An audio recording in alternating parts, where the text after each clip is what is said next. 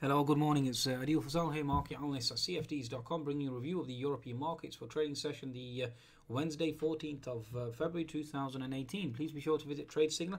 Signals and market updates from leading private providers at www.tradesignal.com. You can certainly download the app at the Google Play and the Apple App Store. Okay, so that's basically where we stand, folks. Okay, in terms of the market stats, let's see where we are. In terms of Asian markets overnight, let's just quickly run through the stats. And in terms of US markets as well, yesterday we had a strong close in US equities, Nasdaq moving higher and S&P moving higher, Dow moving higher, which in turn obviously has triggered this gap fill, or shall we say gap higher in European equities, which was more or less expected given the fact that we had strength in the US session.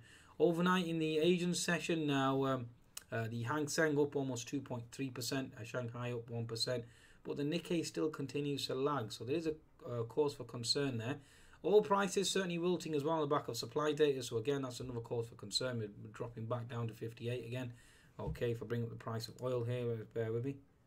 Okay, so light crude certainly going back down to those lows. Certainly isn't a good sign going forward, especially for the European indices and obviously US indices as well.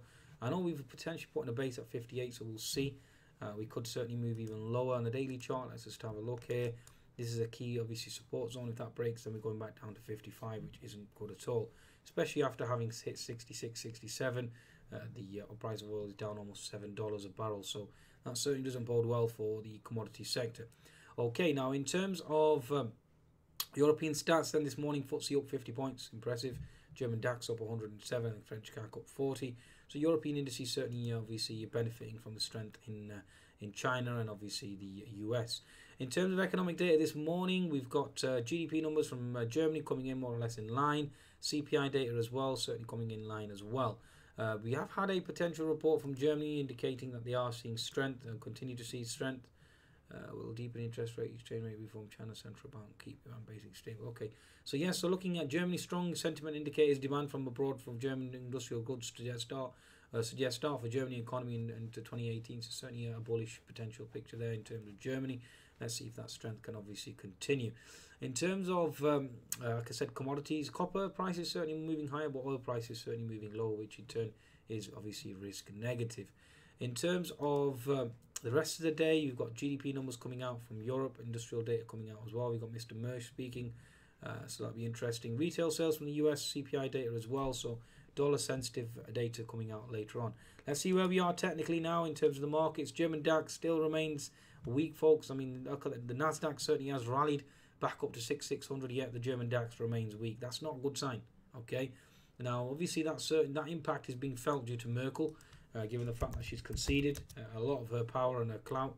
Now, again, latest article here, Financial Times, has not yet formally begun her fourth term as German Chancellor, but already many in her party are openly sketching out a post-Merkel era. Chancellor is facing a huge internal backlash over the coalition deal she negotiated with Social Democrats last week, and in particular, the decision to give them the finance ministry, longer CDU bastion. So that certainly isn't good. A lot of uncertainty certainly is causing, obviously, risk aversion there.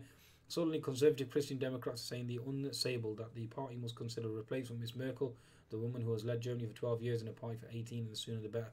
We in the CDU will start thinking right now about a new lineup. So again, any potential uncertainty, especially given the fact that Ms. Merkel has been the head there, isn't good for, doesn't bode well for Germany, and that's why you're seeing weakness in the German DAX. Look at that. If I bring up the Nasdaq, just give you a Nasdaq here. I mean, just look at Shanghai really. Look at the bounce that we've seen. Okay, quite impressive there.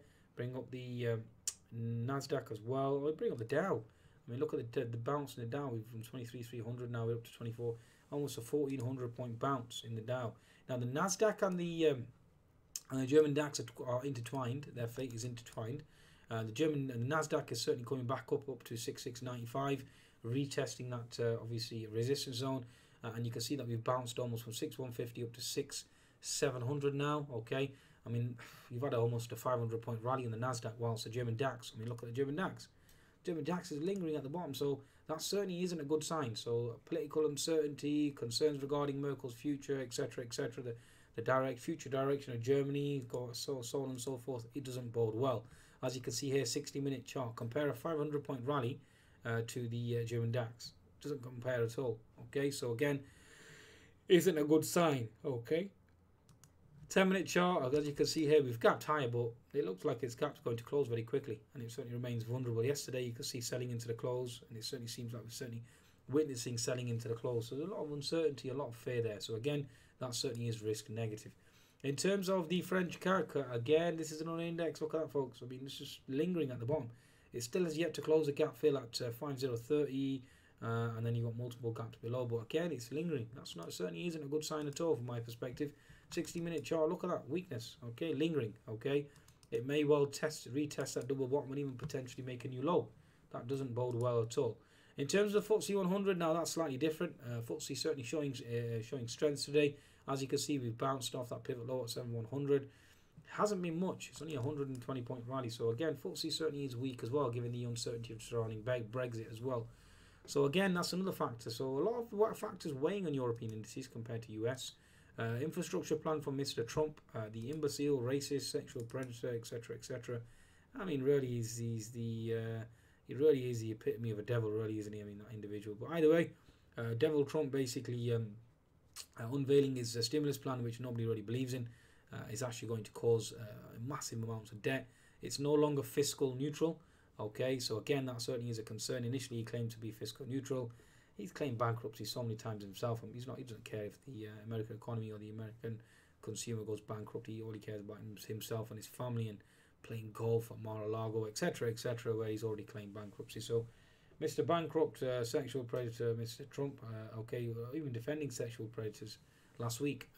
Now, all of his parties more or less involved in some sort of misdemeanor. But again, dimwits think alike, as I say. And really it's people that have severely low IQ and psychological problems that generally tend to go towards this direction. That's what generally tends to be the case. Either way, obviously he's a proud supporter of white supremacy and Nazism, so it just depends who you want to follow. It's if you have evil within you, then you'll generally tend to be attracted to evil. If you have goodness within you, you'll be attracted to goodness and positive thinking.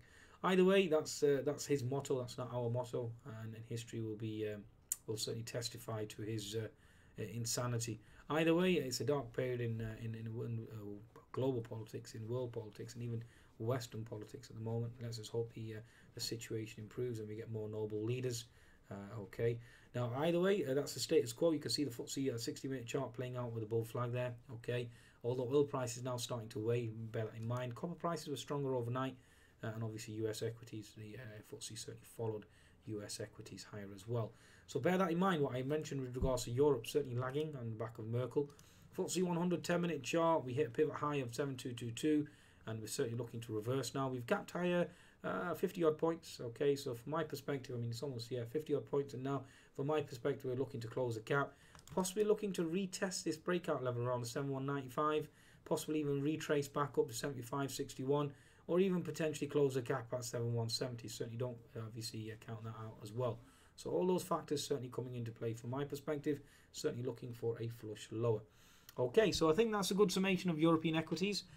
Certainly sitting on 70 points this week, so slightly impressive, slightly improved on last week's performance. Certainly was negative last week, but we managed to swing it round along NASDAQ 200-point trade, so ended up around plus 10, plus 12 for the week. So certainly has been tough 2018 for me to start the year.